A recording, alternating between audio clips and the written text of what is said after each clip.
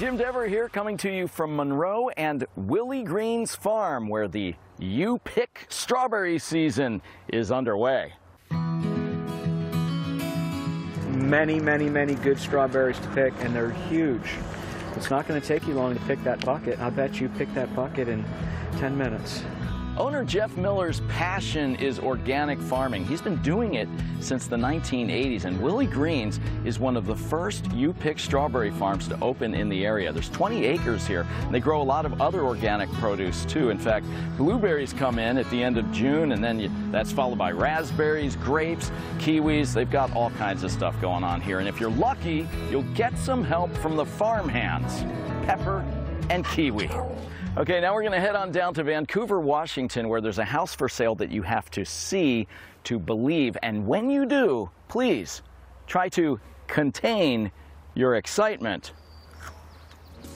Here's Saint with tonight's On Real Estate. Thank you, Saint. The Vancouver, Washington container home is on the market. It's $2 million.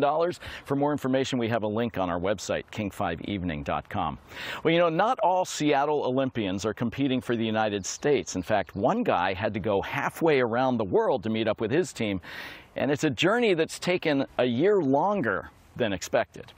Water's getting pretty good. Stewart says he'd love to resume his life in Seattle after the Olympics. Just don't tell his parents, because they've kind of enjoyed having him close to home in Melbourne. Ooh, that is a good one. There's a business here in Monroe that sells used Legos. It's a genius idea. Just don't show up there in your bare feet. Ow. Here's Kim. Thank you, Kim. Everyone at Bricks and Minifigs is excited to be back in business again. If you go, wear a mask. If you can't wear a mask, you can make an appointment to shop with them outside normal business hours. I'm just going to sit here and eat everything I pick. And the show goes on from here at Willie Green's farm in Monroe, where you can pick your own organic berries. They also grow beautiful weddings here. Their outdoor wedding venue has room for up to 225 guests. You know, they actually have church services here every Sunday. I can see why. The grounds are heavenly, especially on a beautiful day like today. There's a new movie opening this weekend called In the Heights. It comes to us from Hamilton creator Lin-Manuel Miranda. Kim says this film is full of joy. It's a musical, and if you haven't been to a theater in more than a year, well, she says this is a good reason to go back. There's a breeze.